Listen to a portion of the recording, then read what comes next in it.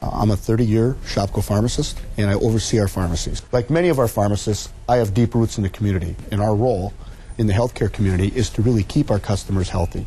There is a lot of confusion out right now about the flu, a lot of confusion about what the difference is between a cold, and the flu. We think our role really is to help that customer become more informed about the differences and then how to treat it if indeed you do have it. What we have done is we've prepared a flu fact card that provides a lot of information about cough, cold, the flu, what are the symptoms, and how to treat it. Well, there's some common things that you should do. One is to wash your hands frequently.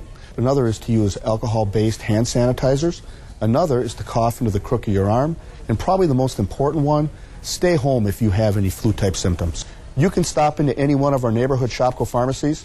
The card's available, and any of our pharmacists would be happy to help you with any questions that you may have.